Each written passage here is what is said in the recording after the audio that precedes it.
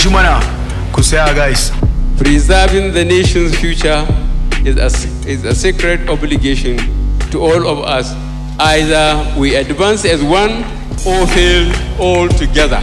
Shall we at home continue to live in a condition where the power-holding company and its successors seem only to have the power to hold us in darkness? Shall we continue in a situation where 250 of our daughters have been abducted and the government has been unable to rescue them or provide credible information about what steps they are taking?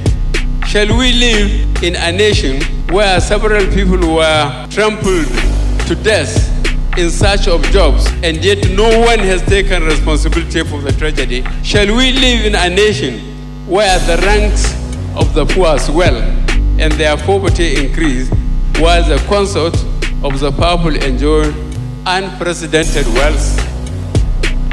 The lives of the poor are blood dry, while those of the powerful soak in excessive abundance. My answer to these questions are no, no, and no. English.